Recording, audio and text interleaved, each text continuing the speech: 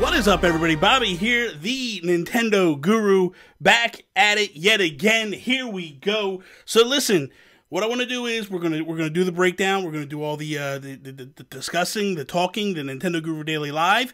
Once that gets done, I'll go into the chat, check the questions or comments or whatever. We'll go through them real quick, and then we'll end. We'll play some games and do that thing that we do every single day. It seems to be every day we've been doing it. So why stop now? So here's the thing. The Nintendo Creators Program, gone. Nintendo announced it last night. I was streaming last night when I saw the tweet. And I thought the worst. You know what I mean? Like, I thought, okay, this is bad. This is bad. Nintendo's going to take all the money and give nothing back. So, for those that don't know what the Nintendo Creators Program was, here's the way it breaks down, essentially. So, what would happen is in theory, I'm just going to use relative numbers here. In theory, when I would make a video on YouTube and I would post it on YouTube and I started to get views and I made the ad revenue and I could apply to AdSense or whatever, numbers aren't exact. YouTube would essentially go, okay, Bobby, you get 70% of the take. We're going to take 30% of the take. No problem. No harm, no foul. Then all of a sudden, Nintendo just comes in and sideswipes everybody and starts taking all the money because they're copyright claiming everything. What a copyright claim is essentially what they're doing is they're taking the rights to that content. And they're saying that everything in that video is theirs. Doesn't matter if it's a Let's Play. Doesn't matter if it's a video like this and I just pop like a 10 to 15 second trailer of Mario Odyssey. In their minds, it's their content now. They're going to take it all. So fans were revolting and getting upset. And what Nintendo's idea was, hey, we'll become an affiliate. We'll become a network. Similar to like what Makers was before the whole PewDiePie thing went, where Disney had a group of basically YouTubers and they would collect all the money, share all the money, and then divvy it out. So what Nintendo was basically saying was, listen, you've made money with YouTube. The 70% that YouTube is giving you. Now we're going to cut that again. We're going to give you the higher percentage. I believe it was either 60 or 70. We're going to give you that percentage. We're going to take 30 or whatever percent of it. Pretty much basically saying like, we're going to take your money out of your pocket, but we're being kind enough to let you use our footage, our game footage, and we're going to give you a little bit. So yesterday, Nintendo announced it's done. The first thoughts I had was, this is doom and gloom. This is trouble. This is Nintendo basically saying, like, we don't care. We're taking all the money. Basically, they start off this email that went out just saying, like, we're humbled by your loyalty and the fact that people just want to continue to put out content and show their love for Nintendo. Now what they're saying is the content creator program is gone. And you may now monetize your videos and channels using the monetization method separately specified by Nintendo. Other forms of monetization of our intellectual property for commercial purposes are not permitted. So basically and we'll get into all the gist of all this, what this all means is, before you could do one of two things. You could monetize a video or you could monetize your channel. So, example, I had my whole channel monetized. So every single video that went up, every single one that went up, me and Nintendo were splitting money. Guy like Joe after work, he was only splitting the ones. What he would do is he would put a video up, and if Nintendo copyright claimed it, he would take that video and then throw it over into the creators program. So this way, at least he was getting something off of it. Me, I was just like, you know what, I'm going to be a partner. I'm going to go. Now, I left the program. And the reason why I left the program is a friend of mine who is a YouTuber, pretty successful YouTuber, came to me and was like, listen, this is not for you. You shouldn't be in here. Get out now. You got to get away from this. This program is not good for you. move on. So I did. So basically, now Nintendo's saying, like, doesn't matter. Do your videos. Put them up.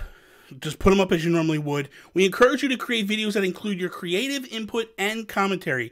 Videos and images that contain mere copies of Nintendo game content without creative input or commentary are not permitted. So here's the thing. I can't just basically become a trailer site. I can't just basically rip all Nintendo's trailers off and throw them up. They're not going to go for that. But if I'm doing my typical stuff and then I want to throw some gameplay footage over top of it, they're going to let me go with that. If I do anything where I'm doing a Let's Play with commentary, they're okay with that. You are only permitted to use Nintendo game content that has been officially released or from promotional materials officially released by Nintendo. So what does this do? Such as product trailers or Nintendo Direct. So what happens is, if you want to take, let's say Breath of the Wild 2 is coming out, okay? Nintendo releases an official trailer on that. I want to do a reacts video. I'm okay to do that. But let's say that someone releases, I don't know, a little game called Smash. Some idiots go and they steal the game and they basically hijack the ROM and throw it up on the internet and they spread the love and they let everybody else download it and all these morons start making videos. Nintendo don't want to hear that. Then that ain't going to fly. And they're going to shut you down in a heartbeat and they're going to go after you completely. If you want to use intellectual properties of a third party, you're responsible for obtaining any necessary third-party permissions. So, just because there's a game on the Nintendo Switch, Starlink's a prime example of that, okay? So there's basically footage in, you have the Star Fox stuff that's exclusive to Nintendo. But Starlink is also on multiple platforms. If I want to make a Starlink video, and that gets copyright striked, Nintendo's not going to copyright strike that. Ubisoft is. So I have to go to Ubisoft and obtain the rights from them. And that's what Nintendo's saying is, we're not getting in the middle of this. We've done our part. We've given you full reign. Go for it. You are not permitted to imply or state that your videos are officially affiliated or sponsored by Nintendo. Makes a lot of sense. They don't want people going like, hey man, I'm promoting this phone and I'm showing a Nintendo video on it, and guess what? Nintendo and I are partners. Can't do stuff like that. Can't do any of that stuff. So, makes a lot of sense. We reserve the right to remove any content that we believe is unlawful, infringing, inappropriate, or not in line with these guidelines. So, basically, they're saying like, you can do this, and we're going to help you out. And we're going to let you make money off of this now. But if there's something going on, prime example, someone's sitting there and they're doing a Let's Play of Mario Kart and they're dropping the F-bomb over and over and over and over and over again, or using racial slurs or hateful speech, Nintendo can come in and go like, no, that's got to go. Like, this is not us. This is not what we want. This is not the idea of what Nintendo is. So that's going to go away. Please understand that we will not be able to respond to individual inquiries regarding these guidelines. Also, we may update these guidelines from time to time, so please refer to the latest version before sharing your content. So basically what they're saying is, don't go crazy. Don't, there's going to be some questions and things are going to pop up from time to time, and we're going to basically break this down. There are a lot of questions, like what types of contents are acceptable under the guidelines. We encourage you to use Nintendo game content in videos and images that feature your creative input and commentary. For example, Let's Play videos, video game reviews are within the scope of the guidelines. However, you may not simply upload or live stream an existing Nintendo video gameplay footage without your own creative input, or copy content created by someone else. So what they're saying, again, they don't want you to become the trailer site for them and basically upload everything. Everything Nintendo does, you're just going to upload on your page. They're not going to go for that. They're going to shoot it down. They're going to stop it. But reacts videos, Let's Plays, where you're interacting with the game. You're talking. People are coming to you because they want to see you. And oh, by the way, you're playing Mario Kart. Oh, that's awesome. So it's like, hey man, my friend's coming over to see me. And oh wow, you're playing Mario Kart. Oh, that's awesome. That's what they're looking for. That type of experience where people are coming for you and they're getting to hang out and see more of that. Do the guidelines cover video uploads uploads, or can I live stream my videos as well? Yes, the guidelines cover both. What do you mean by appropriate video and image sharing websites? We generally accept most commonly used video and imaging share sites, platforms such as, but not limited to, YouTube, Twitch, Instagram. However, we reserve the right to remove any content that we believe is unlawful and infringing and all that stuff. So there's a lot of different things. If I want to post stuff on Facebook, they're going to be okay with that. If I want to post stuff on Twitter, I'm sure they're going to be okay with it. The other thing they're looking for is if you're basically doing the share button, they have the share function. You know, you are going to be able to do this stuff. Here's a question. What exactly are the monetization methods specifically specified by Nintendo as referred to in the guide? We currently the monetization methods separately specified by Nintendo include the following: Facebook. There's a whole bunch of streaming stuff that Facebook's doing. This is one I'm not even going to mess with. There's Nikani Kono Niko, not whatever. It is what it is. Open Record Creators Program, Twitch, Twitter, YouTube, all that stuff. Can I sell content that I create and upload or live stream on a sharing platform that includes Nintendo? No. You may not sell any videos, music, or images. So you can't take something and go, I'm going to put a DVD out of all my work and sell it. There's a lot of stuff. I encourage everybody to go check out what you can and can't do. Here's where we're going to get into my thoughts on all this. And this is where I'm kind of happy. If you're on Twitch, you recognize that Nintendo is not really tied in with Twitch the way they are with YouTube. They're that tight-knitness in terms of, like, Nintendo just went in there and just slammed the ban hammer on people and was just like, you can't put this content up. We're taking the rights to it, just how it is. Twitch was a little bit different animal, but recently, Twitch also changed their rights and their programs and all that stuff in terms of meaning they changed their terms of services. So I can't play music that's copyrighted. This was scary for me. I'm going to be honest with you. With me moving a lot of my stuff over to Twitch, I've had conversation with friends saying, like, man, I'm a little scared that now Nintendo's going to come over here and start basically copyright striking the games, which I don't know if you've ever been on or checked out a stream in post, video on demand, VOD, which what happens is if there's one on, I have a couple up now that are VODs, that a section of the videos are cut out because of the music. There's a section that's just me playing a game, me playing Splatoon, and a section of the game is cut out because somebody, you know, recognized that was copyright infringement and grabbed that little clip. I think it's about 2 minutes long out of the whole live stream. Didn't understand what was happening at that time. But I'm happy to hear this because this was my biggest fear, that Nintendo was going to come over here and start hammering as the same exact way they did at YouTube. Now, here's the other thing that I've been seeing today. It blows my mind because people are just, you know, they know it all. It's just how it is. People are now saying, like, see, we can complain to Nintendo and they'll fix stuff eventually. If we just keep screaming and shouting and screaming and shouting, Nintendo will give up and walk away. Number one, people screamed and shouted 2 years ago. That screaming and shouting has stopped since. But what Nintendo has been doing is working with their brand ambassadors.